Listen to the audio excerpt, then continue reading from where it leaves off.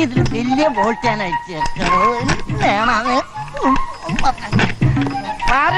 ചായ ചായ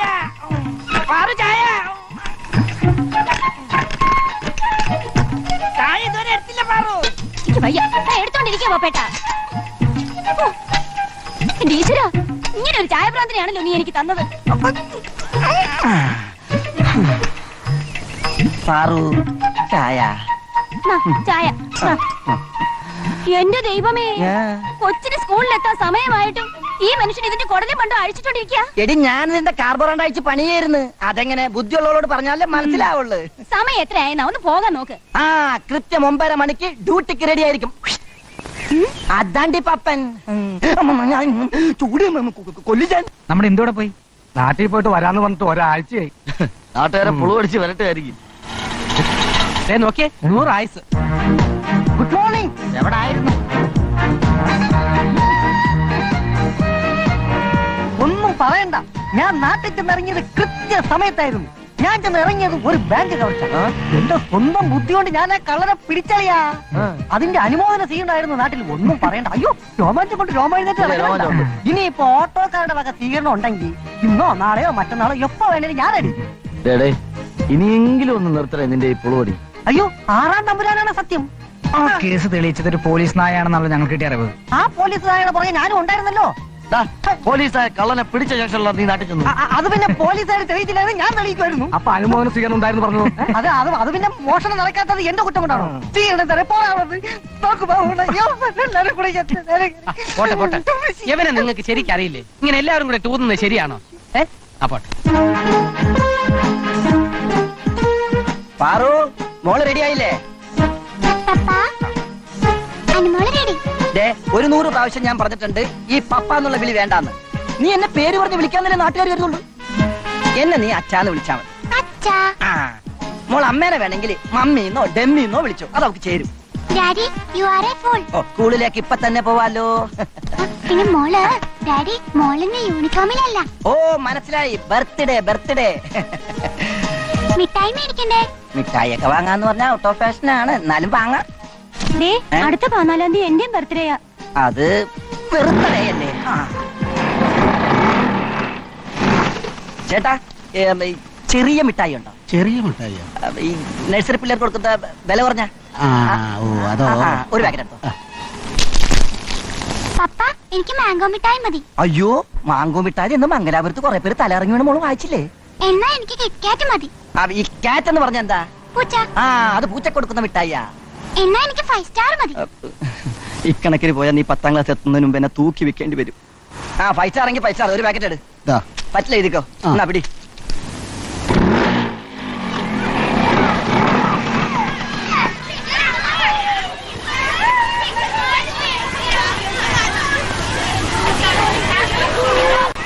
good morning teacher. Good morning. I am also good morning teacher. Papa. Daddy. Papa. Papa, idan the class teacher. Teacher, meet my daddy. Nice to meet you, sir. I think you have to take some more care about your daughter's studies. Yes. Vajpayee is no prime minister. But he can honor of Kerala chief minister. LBW no smoking. STD IST. You school I office. No time. My birthday. Happy birthday to you. Tingle little star above me. Madam, take it easy. Ettu. Many returns of the golden dragon. Molu. Bye.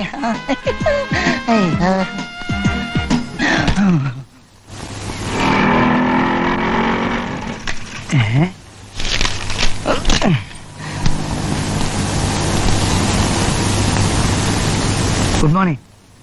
Good morning. രാജും Krishnan എത്തിയോ? അവന്മാര് വന്ന് ഓരോ പതി പഠിച്ചപ്പോ പോയതേ ഉള്ളൂ.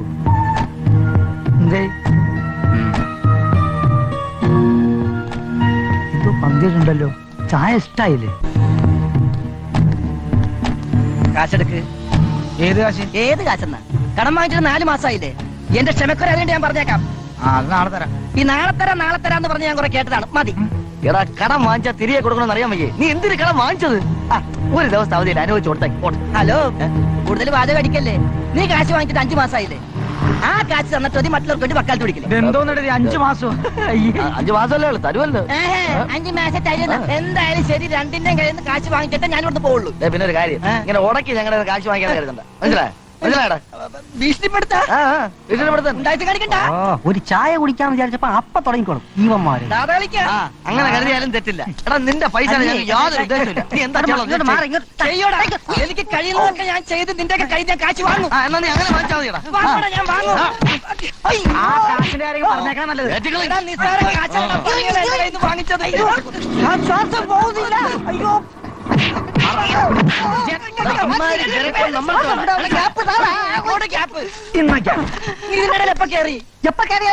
കാശൊന്നും തരയില്ലല്ലോ. തരുന്നില്ല. എന്റെ കാശറാ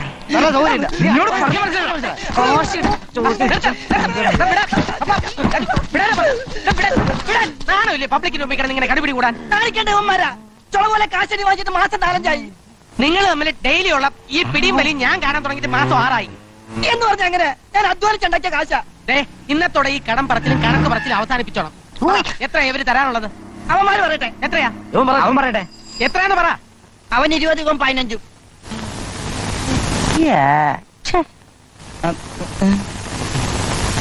35 രൂപയ്ക്ക് വേണ്ടി ആയിരുന്നോ 6 മാസമായിട്ടുള്ള ഈ പിടിയും വലിയും? ഇനി മേലാൽ ഈ കാശിന്റെ കണക്ക് ഇവിടെ കേൾക്കരുത്. ബാക്കി 15 ഉണ്ടല്ലോ. 10 എനിക്ക് 5 അവനും. ബാക്കി 15 ബാക്കി ബാബുന്റെ തറന്ന് പറയാം. ബാക്കി കാശ് വാങ്ങിച്ചോളണം. അല്ല, നീ ഇന്ന് സവാരിക്ക് പോണില്ലേ? ഉണ്ട്. പിന്നെന്താ ഈ ഡ്രസ്സില്? Uniform ബാഗിലല്ലേ?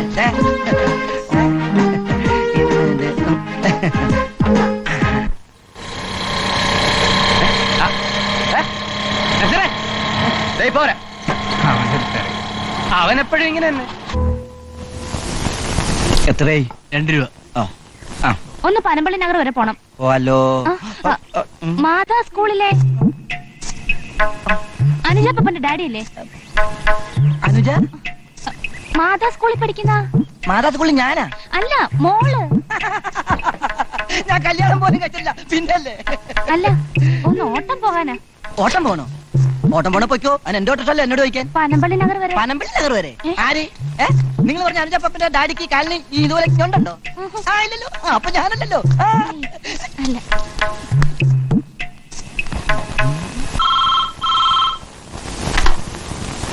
Hello, yes, you want Mr. Nasir Said? 1 minute, please hold on.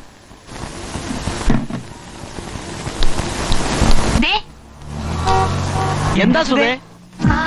നസീർക്കൊക്കെ phone വന്നിരിക്കുന്നു. ഞാൻ ഇപ്പൊ വിളിച്ചു വരാം. സുധ എന്നോടാ പറഞ്ഞത്. സുധ എന്നോടാ പറഞ്ഞത്. സുധ എന്നോടാ പറഞ്ഞത്. സുധ എന്നോടാ പറഞ്ഞത്. സുധ എന്നോടാ പറഞ്ഞത്. എന്നോടാ പറഞ്ഞത്. എടാ സുധ എന്നോടാ പറയുന്നു.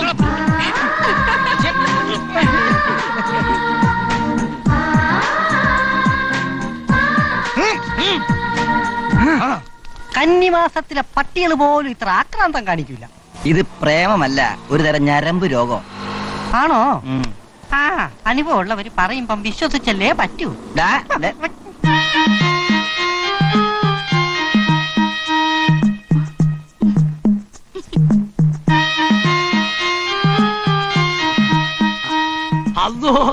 അല്ല, ഹലോ, നമുക്ക് ഹിന്ദി അറിഞ്ഞൂടാ. കുറച്ചു കാലം ബോംബെയിലും ഹൈദരാബാദിലും ഒക്കെ കറങ്ങിയതുകൊണ്ട് അത്യാവശ്യം തമിഴ് സംസാരിക്കാൻ അറിയാം. ഈ ഒരു കാര്യം ചെയ്യ്, ആരെങ്കിലും മലയാളം അറിഞ്ഞ കൈ കൊടുക്ക്. അല്ലോ, അതെ, നമ്മൾ നസീറിന്റെ ബാപ്പാ. ഞാൻ ഇംഗ്ലീഷിൽ സംസാരിക്കാം. Hello, Naseer is Madras, but നസീറിന്റെ father is ഇവിടെ here. Sethu is tea shop. ചട്ടപ്പല്ല, tea shop. ഇങ്ങോട്ട് താടേ, ഞാൻ സംസാരിക്കാം. അതൊന്ന് ബാൻ നോക്കുമ്പോ നസീറിന്റെ മറ്റോ ആയിരിക്കും. ഹലോ,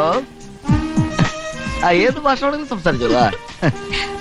ഓ, തമിഴാ? നസീർ ഇവിടെ ഇല്ല. എന്ത് ഭാഷ? 2 ദിവസം കഴിഞ്ഞേ വരൂ. യാരെ വിളിച്ച് சொல்லണം? അതാരാ? ഇങ്ങോട്ട് തരൂ. Mr. Nasir is not in station. He will be back only after 2 days. May I know who is speaking? Mr. Ahmad. Okay, I will tell him. ഒരു അഹമ്മദാ വിളിച്ചത്. പിന്നെ വിളിച്ചോളാന്ന്. അതിന്റെ കാശ് എത്രയായി? അയ്യോ, ഇൻകമിംഗ് കോളിന് കാശ് വേണ്ട. വേണ്ട വേണ്ട, ഇങ്ങോട്ട് വലിഞ്ഞേറി വന്നല്ലേ, വേണ്ട. വളരെ ഉപകാരം മോളെ.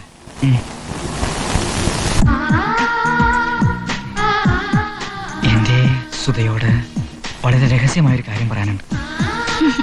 കുറെ നാളായി ഞാൻ മനസ്സിൽ കൊണ്ടു നടക്കുന്ന കാര്യം എന്താണെന്ന് വെച്ചാൽ, നമ്മുടെ ഈ പ്രേമം കേരളത്തിലെ എല്ലാ ഓട്ടോ സ്റ്റാൻഡിലും പാട്ടാണ്. മനുഷ്യന്റെ മനസ്സൊരു മഹാസമുദ്രമാണ്. അതിന്റെ അടിത്തട്ടിൽ കിളച്ചു നോക്കിയാൽ രത്നങ്ങളും പവിഴങ്ങളും മുത്തുകളും ഉണ്ട്. കടലിലെ ഓളവും കരളിലെ മോഹവും അടങ്ങില്ല ഓമനെ, അടങ്ങില്ല എന്നാണ് വിവരമുള്ളവർ പറയാറ്. പക്ഷെ ആരും കാണാതെ ആലിംഗനങ്ങളിൽ മുഴുകുന്ന ഓളവും തീരവും എന്നും ഒരു കടങ്കഥയാണ്. ഇങ്ങനെ സിനിമയിലെ സംഭാഷണമൊക്കെ ഇത്ര പെട്ടെന്ന് കാണാതെ പഠിക്കാൻ നിങ്ങൾക്ക് എങ്ങനെ കഴിയുന്നു?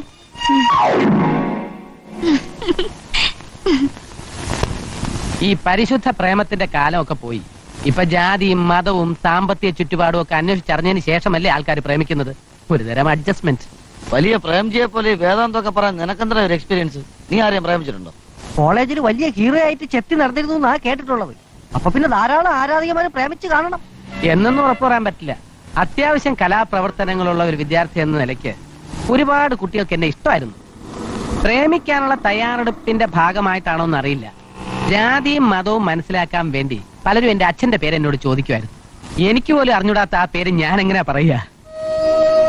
Babu care of saint Mary's orphanage എന്ന് കേൾക്കുമ്പോഴേ കുട്ടികൾ ജീവനം കൊണ്ടുപോകും. കല്യാണങ്ങൾക്ക് കൊയർ പാടിയിട്ട് പള്ളിയിൽ നിന്ന് ഇറങ്ങുമ്പോ ജെറോം അച്ഛൻ എപ്പോഴും ചോദിക്കുമായിരുന്നു, ഇനി എന്നാടാ നിനക്ക് ഞാൻ മിന്നെടുത്തു തരുന്നതെന്ന്. അങ്ങനെ ഒരു പാതകം അച്ഛനെ കൊണ്ട് ചെയ്യിക്കണ്ടെന്ന് കരുതിയാവും കർത്താവ് നേരത്തെ അദ്ദേഹത്തെ വിളിച്ചു. ഞാൻ പറഞ്ഞു വരുന്നത് നിങ്ങൾ പ്രേമിക്കണ്ടെന്നല്ല, പെണ്ണുങ്ങൾക്ക് നമ്മളെ മുതലെടുക്കാനുള്ള അവസരം ഉണ്ടാക്കി കൊടുക്കരുത് എന്ന് മാത്രമാണ്.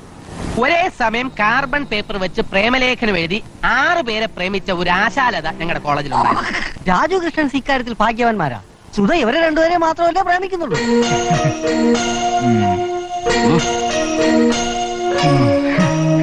എന്താണ് അവളുടെ ഉദ്ദേശം ഒന്നും ഒരു പിടിയും കിട്ടുന്നില്ല. എന്തായാലും ഇവർ രണ്ടുപേരും കൊണ്ട് ശരിക്ക് കാശ് അവൾ മുടക്കിക്കുന്നുണ്ട്. ഇന്നലെ രാജു ഒരു മുല്ലപ്പൂവിന്റെ സ്പ്രേ വാങ്ങിക്കൊടുത്തു. സത്യമാണോ? എഴുപുന്ന തരകനാണ് സത്യം. എഴുപുന്ന തരകനാണ്ടാ നിന്റെ തന്ത? ഈ പുറം കണ്ടോ? ഇതുകൊണ്ട് ഒരെണ്ണം തന്നാ നിന്റെ വെടി കേൾക്കും. പേടിപ്പിക്കല്ലേ, ഞാൻ മനസ്സറിഞ്ഞൊരു പിടുത്തം പിടിച്ചാണ്ടല്ലോ, പിന്നെ നീ ദാമ്പത്യ സുഖം അനുഭവിക്കില്ല. നീ ആരുടെ ചന്ദ്രസ്വാമിയോ ദാമ്പത്യം തീർക്കാൻ? എന്നാലും കാണാൻ പിടിക്കൂടാ. കൊള്ളാം, നന്നായിരിക്കുന്നു. ഒരു കാമുകൻ 2 കാമുകന്മാരും. ചുമ്മാതല്ല നാട്ടുകാർ നിങ്ങളെ രണ്ടുപേരെ രാജു കൃഷ്ണൻ എന്ന് വിളിക്കുന്നത്.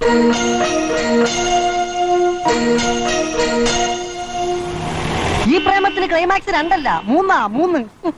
എന്താണ് മൂന്നാമത്തെ ക്ലൈമാക്സ്?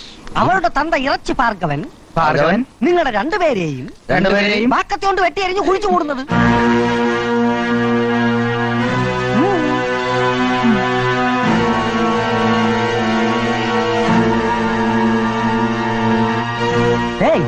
രാജു കൃഷ്ണൻ, ഞാൻ പറഞ്ഞത് കേട്ട് നിങ്ങൾ പേടിക്കണ്ട. ക്ലൈമാക്സിൽ ഒരു ചെറിയ അഡ്ജസ്റ്റ്മെന്റ് ഞാൻ നടത്തി തരാം. നിന്റെ നാടെവിടെയാ? തൃശ്ശൂര്. നിന്റെയോ? തിരുവനന്തപുരം. എന്നാ കുഴപ്പമില്ല. നിന്റെ ബോഡി തൃശ്ശൂർ ജില്ലയിലും മോന്റെ ബോഡി തിരുവനന്തപുരം ജില്ലയിലും കുഴിച്ചിടാൻ ഭാർഗവൻ ചോട്ടനോട് ഞാൻ പറയാം. എന്താ അങ്ങനെ പോരെ? യൂഹിച്ചാളെ.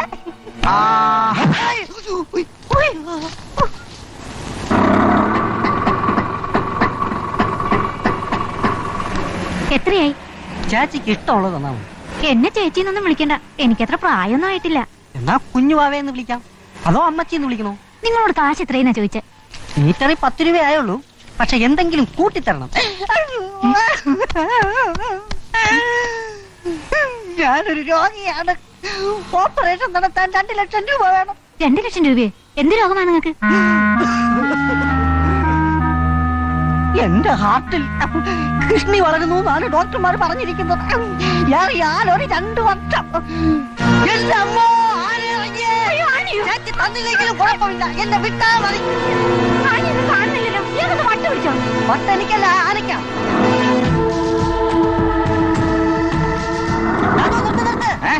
എന്താടാ അടി അങ്ങോട്ട് പോവല്ലേ, ആന ഇറങ്ങിയിട്ടുണ്ട്. ആന? എന്റെ അമ്മേ, നിങ്ങൾ അങ്ങോട്ട് പോവോ? ആന ഇറങ്ങി പറഞ്ഞിട്ടില്ലേ? അങ്ങോട്ട് പോയാലേ ആന പോയാലും അമ്പഴങ്ങാവും. നമുക്ക് വേറെ വഴി പോവാം. അമ്മാവനെ സഹായിച്ചോണ്ട് നിന്നോ, ഇപ്പൊ ആനയുടെ വായ്പോ. ആന ഇറങ്ങിയത് ഇത് അത്യാവശ്യം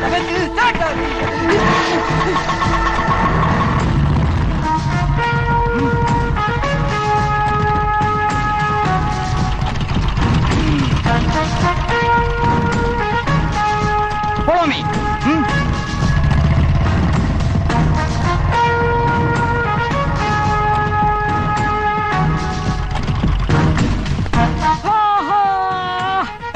എക്സ്പയറി ഡേറ്റ് കഴിഞ്ഞതാ, എന്നാലും കഴിക്കാം. നല്ല വിശപ്പ്.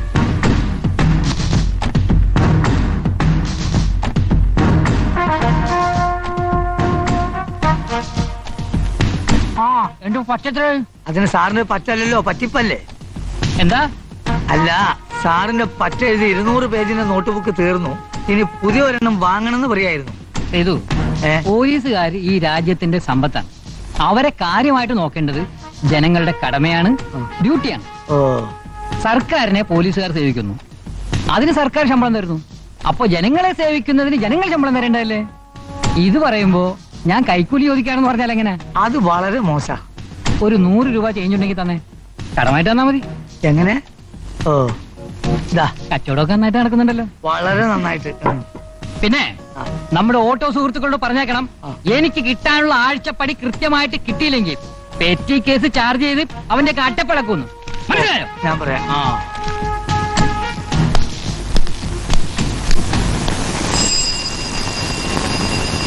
നമ്മൾ ഒറ്റക്കെട്ടായി നിന്നാൽ ഏത് ആനയും മെരുക്കിയെടുക്കാം.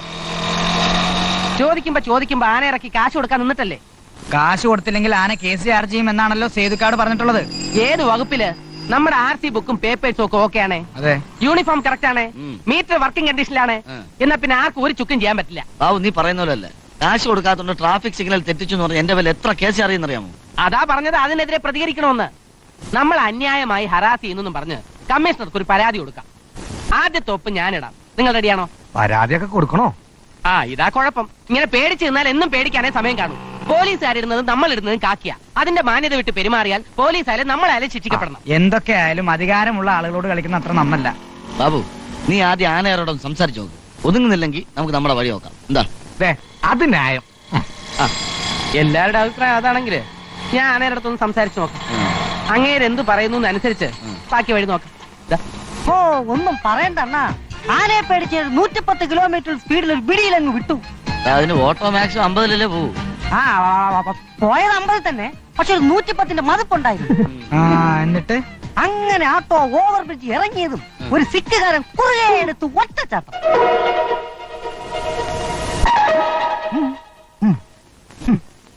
കണ്ണുടച്ച് ഞാനൊരു ചവിട്ടി. വണ്ടി സിക്കുകാരന്റെ തലയുടെ മുകളിൽ കൂടി ഡൈവ് ചെയ്ത് ഓടിക്കൊണ്ടിരുന്ന ഒരു ലോറിയുടെ മുകളിൽ കയറി. ലോറി നിർത്തി. ലോറി ഡ്രൈവർ ഞാൻ ഇറങ്ങി.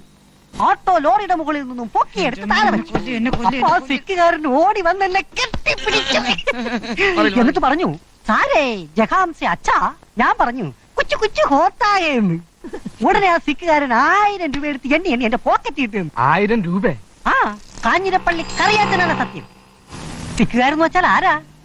അവരെ പേടിച്ച് സർക്കാർ ലീവ് പോലെ കൊടുക്കുന്നുണ്ട്. കേട്ടിട്ടില്ലേ? സിക്ക് ലീവ്. എന്നിട്ടാ രൂപ എവിടെ? ഞാൻ കാണിച്ചു തരാം. അയ്യോ പോയാ, ഞാൻ പറഞ്ഞില്ലേ എന്റെ കാശ് വാഴൂല. ആരോ പോക്കറ്റ് അടിച്ചു. ഇനി ഇവൻ ജീവിച്ചിരിക്കുന്നതിൽ അർത്ഥമില്ല.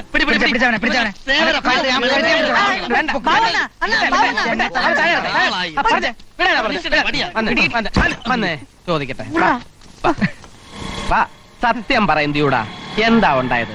സത്യം പറയാന്റെ ബാവുണ്ണ, ആനയെ പേടിച്ച് ഓടുന്നതിനിടയിൽ എന്റെ ഓട്ടോ ഒരു സിക്കുകാരന്റെ സ്കൂട്ടറിൽ കൊണ്ടുവന്നിടിച്ച്. എന്റെ കയ്യിൽ ആകെ ഉണ്ടായിരുന്ന 200 രൂപ അയാളെ മേടിച്ചെന്നാ.